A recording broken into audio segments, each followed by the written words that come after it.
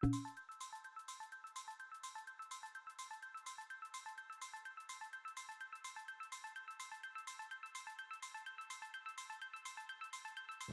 micro display has finally arrived, so I will show you how to get it working. Sometimes it won't come properly detailed, you probably won't know which wire goes where. Red and black wire is used for the voltage, red is 5V and black is ground. White one is for the video ground and orange one is for the video signal. After soldering wires to the Raspberry Pi, you can write the OS to your SD card, any OS will work. With SD card flashed, put it inside the SD card slot on your Pi and that's it.